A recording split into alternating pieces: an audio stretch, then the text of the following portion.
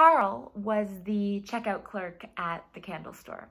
We'd talk every time I went in there. Not whole conversations, snippets of our lives. How do you do's and how are you's?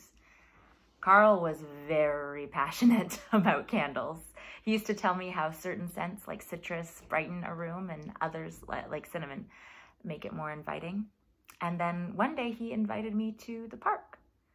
And I couldn't think of a really good reason to say no. At that point, I still liked parks. It was raining, and when I got there, he had strung up this tarp between the trees and lit a big circle with candles he had stolen from the candle store he worked at. And he played Frank Sinatra's All the Things You Are off a small, crackly, portable speaker. And we danced under that tarp in the rain, surrounded by cinnamon-scented candles. And he kissed the nape of my neck. He kissed the bridge of my nose. He kissed my eyelids. A few days later, when I hadn't heard from him, I went back to the candle store, and the owner told me Carl had died in a terrible candle fire at his apartment. I swore I'd never fall in love again. I became afraid of loving someone. And then I found out that I was pregnant. And I decided to risk it because I couldn't bear the thought of being alone forever, slowly but surely killing off everyone I ever loved, because people are easy to fall in love with if you're not careful. You really have to focus not to love.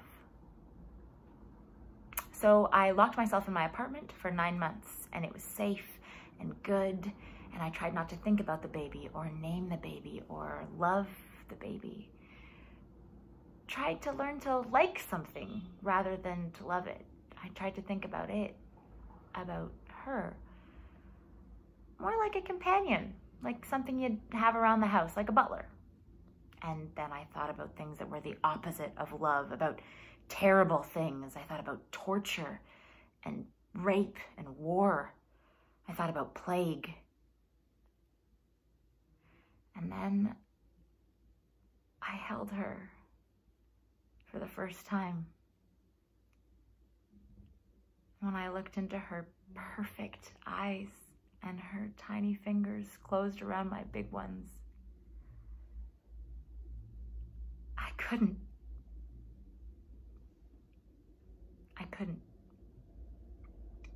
I loved her as soon as I held her, and then it was too late.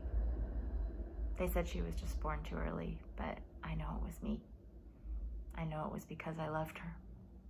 So you can't blame me for wanting this. You can't judge me for needing it. Someone said it takes more courage to live than to die, so I guess I'm not very brave. But what is the point of living if you can't love?